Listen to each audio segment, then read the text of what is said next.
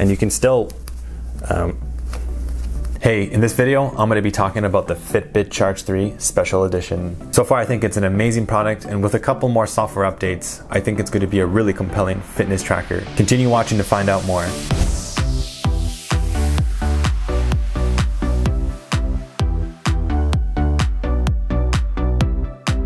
So I've been a long time user of the Pebble Time and the Huawei Watch 2, and both these watches are really fantastic. They both have an always-on display. The Huawei Watch has a ton of features. It's running Wear OS, so as a Java developer, it's really fun to build apps. The Pebble Time was really easy to use, had a decent long battery life, but none of them were really swim-proof, and I think that the Fitbit Charge 3 kind of comes in between both the watches in terms of features and terms of its form factor. And unfortunately, Pebble went out of business and they were acquired by Fitbit. So it naturally led me to, looking into the Fitbit Charge. I've been doing a ton of research on fitness trackers, and there are so many. There's the cheap Chinese brands like the Huawei, then you have the more expensive like Apple Watches and the Garmin. So then why did I pick the Fitbit Charge 3? Well, aside from not wanting a bulky smartwatch, there are two reasons. One is Fitbit Pay and the other is the SpO2 sensor. Okay, so what is Fitbit Pay? Well, I've been really accustomed to Wear OS's Google Pay, and I like to be able to leave my wallet at home, my phone at home while I go to the gym, and then when I leave the gym I can just go to the grocery store and pick up some food on the way. So it's really convenient to not have to carry your wallet and your phone on you all the time when I make purchases. And the reason why the SpO2 sensor is so important to me is because I have sleep apnea, and sleep apnea is just a condition where you stop breathing when you're actually sleeping. And I wear this mask. It's called CPAP therapy, and I want to be able to compare the results of the CPAP therapy with the SpO2 readings. But here's the thing, none of those actually work for me right now. That really sucks. This is completely ridiculous. Apparently Fitbit is working on a sleep beta app that I hope includes the SpO2 sensor readings, but I'm not part of that beta and I am not sure how to get in. I really hope that they release this feature sooner than later, because this is the main reason why I chose the Fitbit Charge 3. Now, of course, Garmin already has this feature available, and it's codenamed Pulse Ox. And if Garmin can have this on their Vivo Smart fitness trackers, why can't Fitbit do the same thing too? They can go through the same regulations and put in the work to get it out, to get this feature out. So please, Fitbit, if you're listening to this video, I really need this feature. Now, and for Fitbit Pay, the reason why it doesn't work for me currently is I live in Canada, and in Canada, we adopt technology very slowly. Currently, there are only three banks supporting Fitbit Pay in Canada, and two of them are very esoteric. I've signed up with Brim Financial, which is a startup in Toronto. It's a startup based on credit cards, and they apparently work with Fitbit Pay. So I've applied, and I'm waiting for my application to be approved. And I will keep you posted if this financial institution actually works with Fitbit Pay. So let's talk about the physical aspect of this watch. And I really like how light it is and how small it is. You barely notice it when you're sleeping. It's really small. And it's really light. It's around 30 grams. And compared to watches like this, these are like 57 grams, and they can go way heavier. This is really important for me. Something that is unobtrusive and easy to wear day to day all the time. I really think they nailed this, and it feels really good on the wrist. And I think part of that are the straps. The straps are really good quality. The rubber or the silicone that's provided is really nice. What's even cooler is that how it's so easy to disconnect and reconnect them. You just take it out like that and you just plop it back in. Do that. One thing I really don't like is the strap that comes in the special edition, and it's the white strap. You have the other choice of the lavender woven, which is like a soft polyester.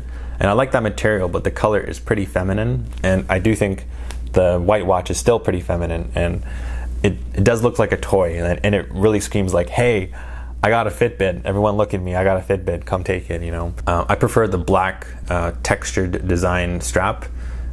It comes with all the special editions, so you get two straps, the special strap and then the regular black strap. And I really think it's unfortunate because, if I want to get, the sports band, with the perforated, the holes, or the lavender one, the gray lavender one, which is more custom for me, I have to go out and spend another $40. So I really wish Fitbit would offer different options for the special edition on straps. I really do think that sucks, and I might even email them and ask them, hey, can I trade in my white special edition strap for the black one or a gray woven one. For the OLED display, I find it pretty big enough, and with the all black design, the large bezels are also black.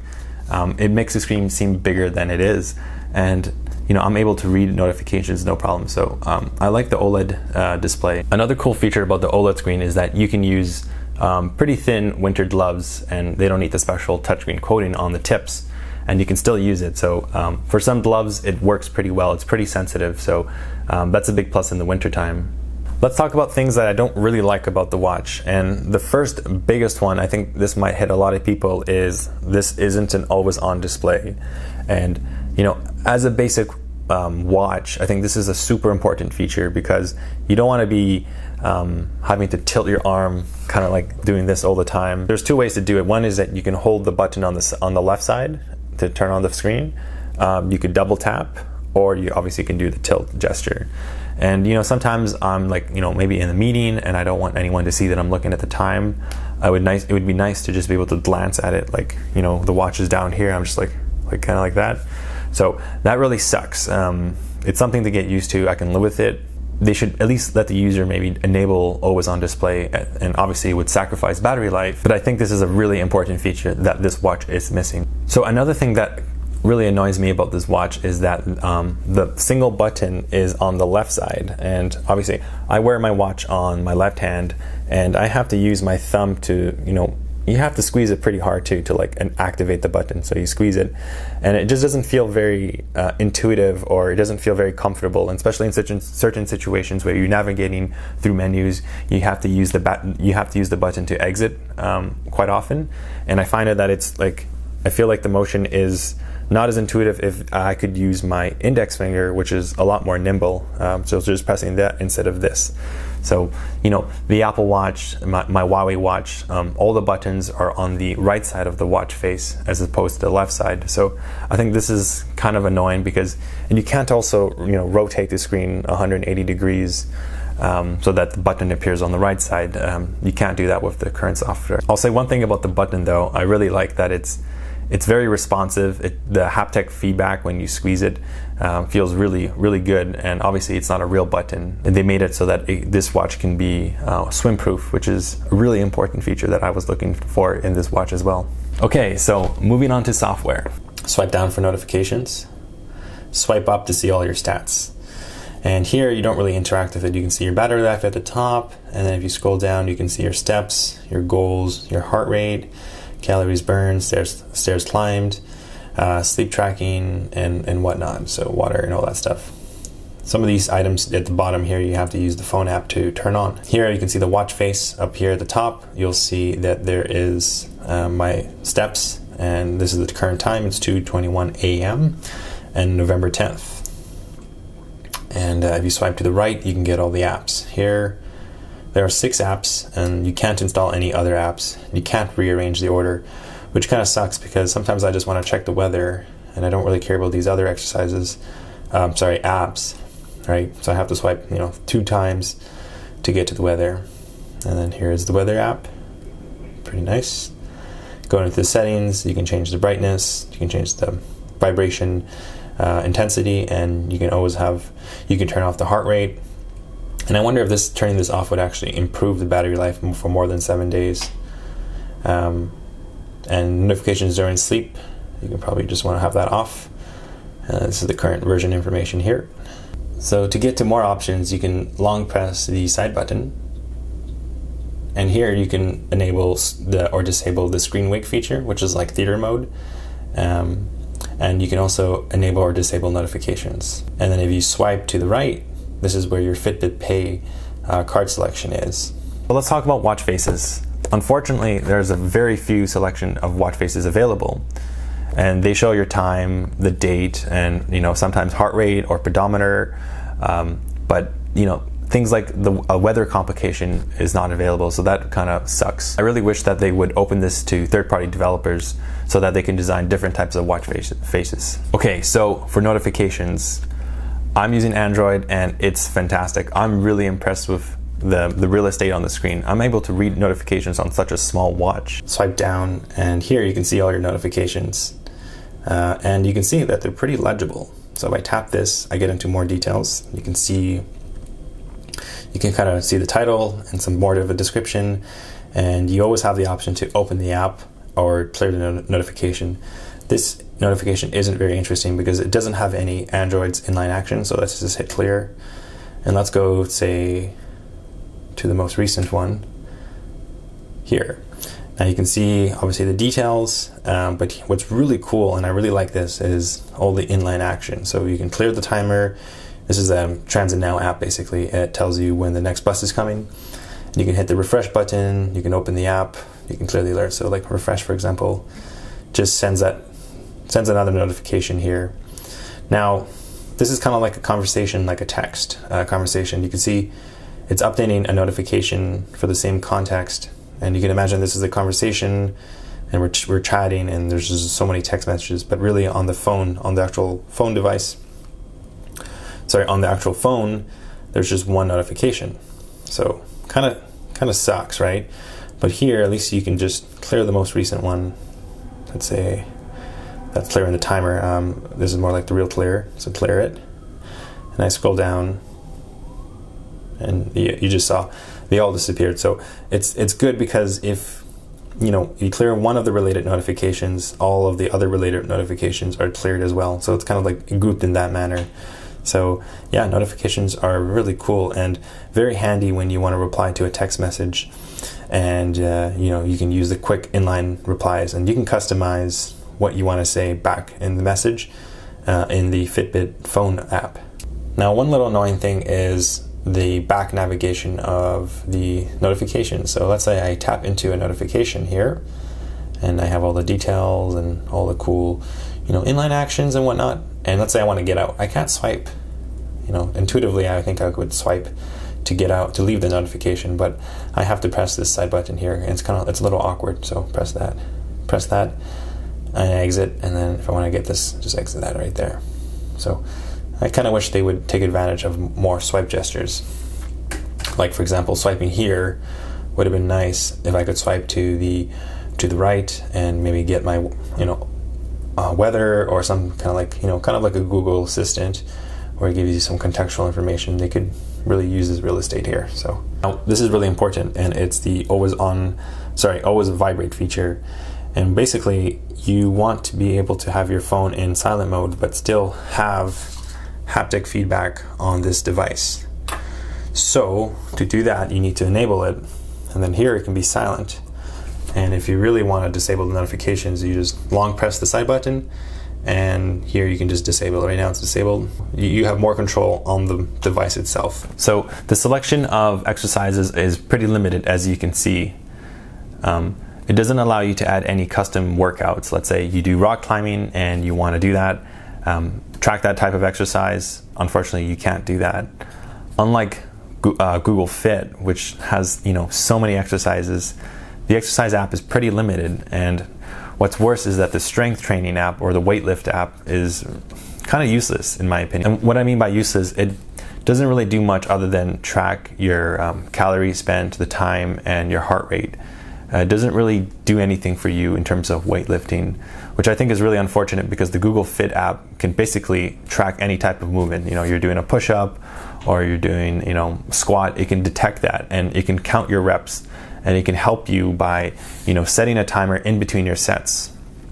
And I really wish Fitbit could do something like that. I mean, what's the point of having all these sensors, accelerometer, if you're just going to simply track the time track the duration of my workout? Like, what does that really tell me? It doesn't really tell me much. I want to be able to track reps.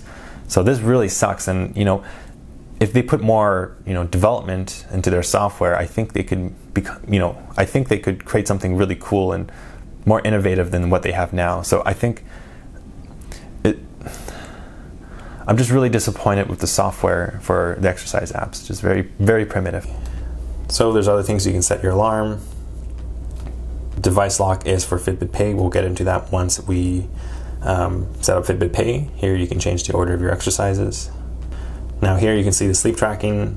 So far it's been doing a really good job of tracking my sleep. I haven't tested naps and I really want to test that. Gives you, different stages of your sleep, REM, light, and deep sleep. It's been fairly accurate compared to the Huawei watch, which does a really good job of tracking sleep as well. It detected my nap, but since my nap was less than 3 hours, it had no reports on REM or deep sleep. Okay, and moving on, here are just your kind of types of exercises that you've done. This is one here was auto-tracked, which was really cool because it was longer than 15 minutes. I biked for 17 minutes, it just tracked that. Very neat. And of course, this uses your connected GPS. It doesn't have an onboard GPS, it uses your phone GPS. And things like your weight and your water consumption, unfortunately you can't do that from the watch. You kind of have to open your phone, open this app, and then add it yourself, which is, I kind of wish they would expand the software. So like I said, I think the software needs to improve on the Fitbit Charge 3. Now for battery life, it's rated at 7 days, and I've got the watch on Tuesday, so Tuesday, Wednesday, Thursday, Friday, so about 4 nights already. Right now I'm at 55% battery, so we're looking around 8 days if the battery rate continues. And I've been using this watch a lot. I've been doing a lot of exercises, receiving a lot of notifications, and just playing around with it a lot. So far I'm pretty impressed with the battery life, and I think it will hold the 7-day battery life. I'll keep you posted if that isn't the fact. Now for heart rate and step accuracy, I haven't seen any crazy issues. I'm not crazy particular on this because I think these watches are more for consumer-based, general-based trends. They're not going to be, medical-grade devices. So it's been doing a decent job compared to my Huawei Watch 2, so no issues around that.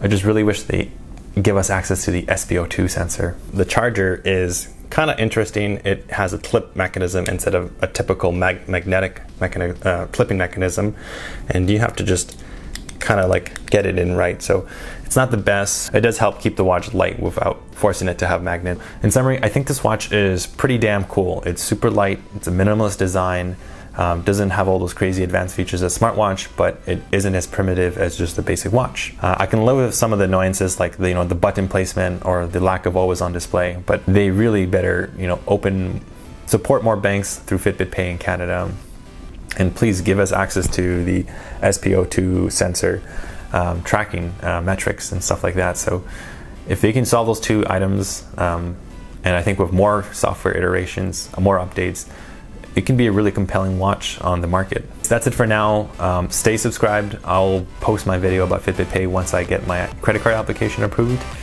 And thanks for watching. Please give a like and share your questions or comments down below. See you in the next video.